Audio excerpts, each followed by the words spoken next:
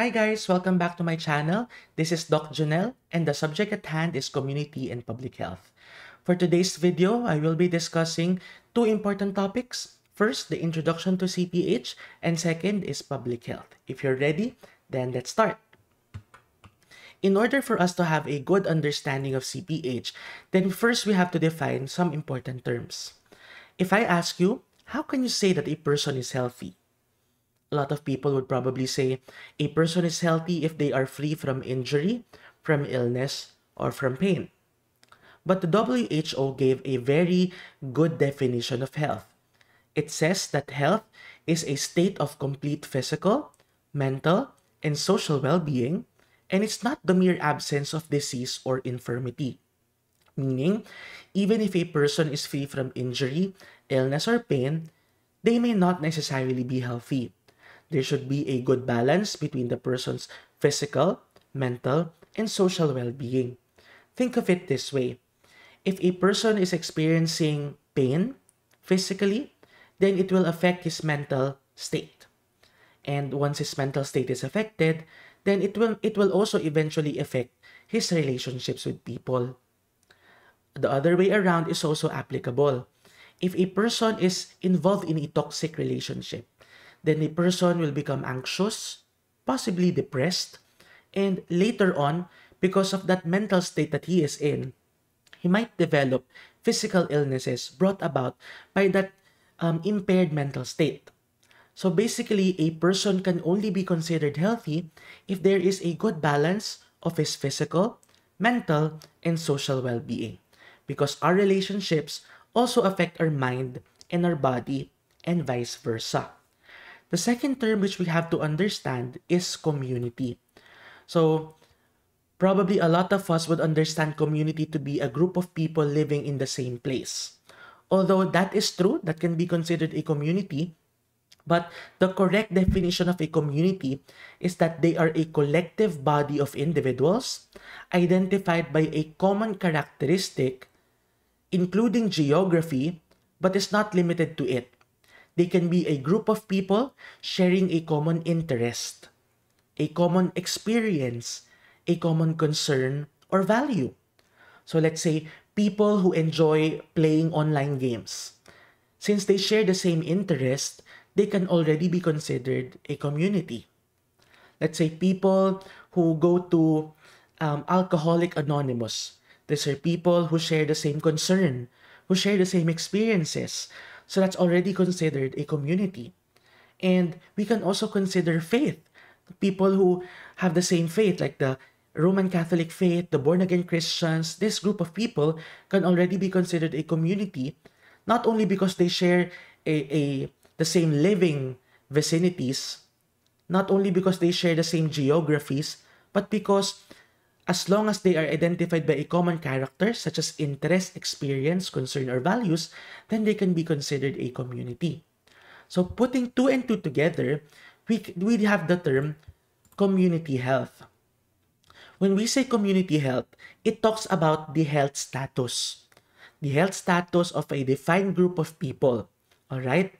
So when we say community health, we try to determine if a certain population is healthy. What are the problems in this community? And what can we do to promote, protect, and preserve their health? That is community health. The health status, the determination of the health status of a certain community, and the actions we can do to promote, protect, and preserve their health.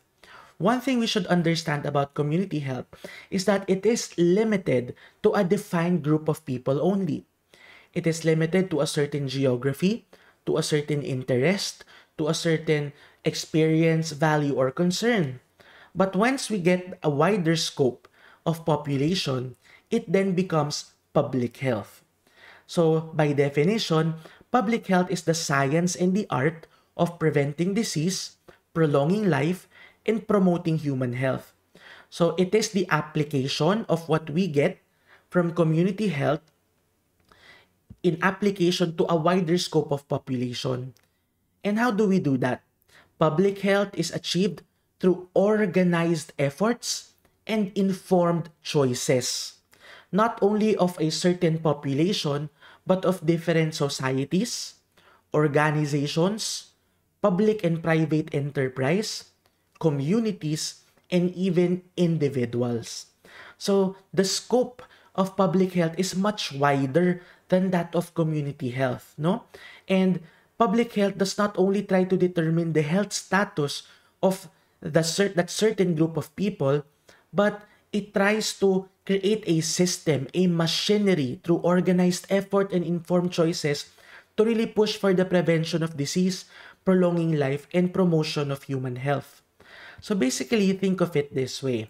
Let's imagine that this is you, and the people surrounding you are the people whom you share a similar or a common characteristic with, whether it be geography, interest, experience, values, or concerns. That blue circle represents community health. You and the community that surrounds you.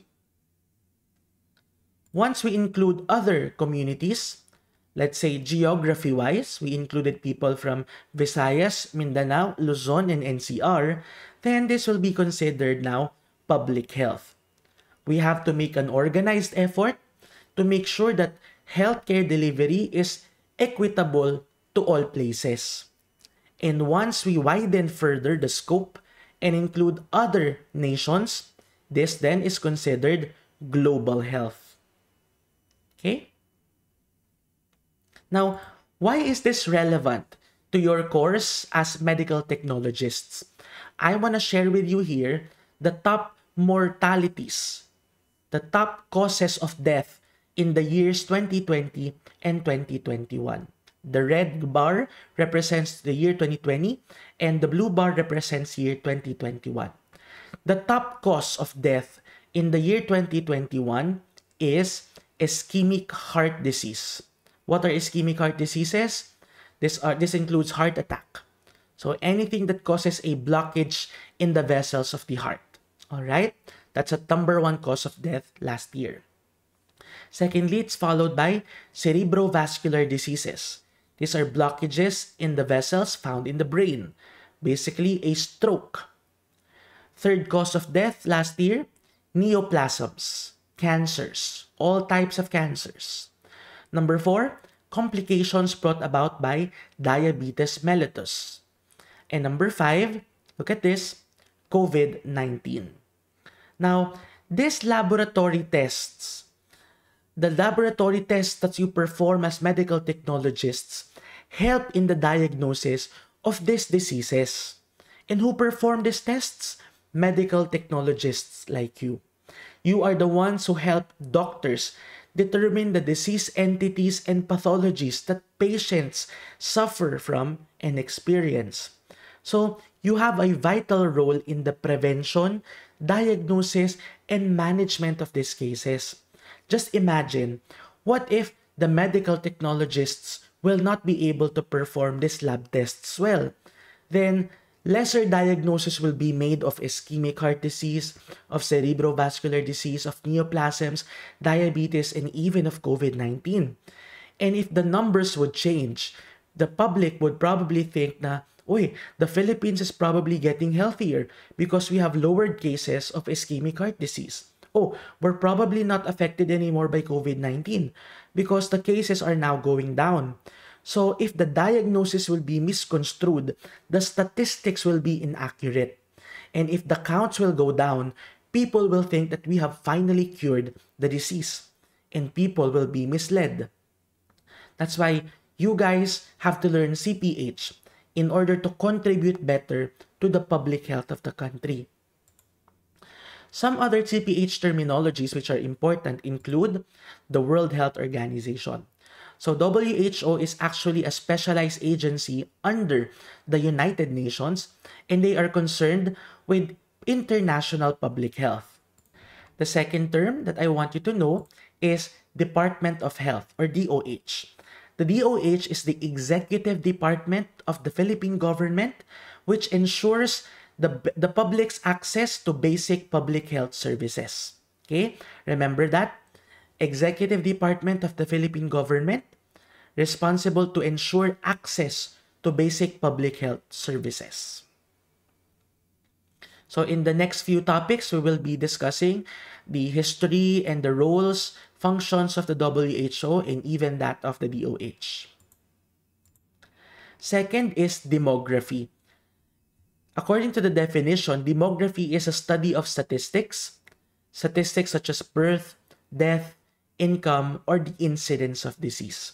In order to make it easier, I just want you to remember, demography is the study of statistics. It is the mathematical computation as to how many babies are born in a year, how many people died in a certain period of time, what is the average income of a certain population. So when we say demography, it is the calculation, the process of getting the numbers. It is the study of statistics to determine certain data. But when we apply demography to medicine, it becomes epidemiology. Epidemiology is the branch of medicine which deals with the incidence, the distribution, and the possible control of diseases and other factors relating to health. So whatever result we get from demography, once we apply that now to medicine, then it becomes epidemiology. Let's say we were able to determine by demography that there were only 10 live births in the community of Barangay Holy Spirit for the month of February. That's quite low. So when we apply that to medicine, we'll try to determine what is happening to the health of the reproductive population of Barangay Holy Spirit. Is there a problem, let's say in terms of their reproductive health? So once we apply the results of demography to medicine, it becomes epidemiology. Hopefully that's clear.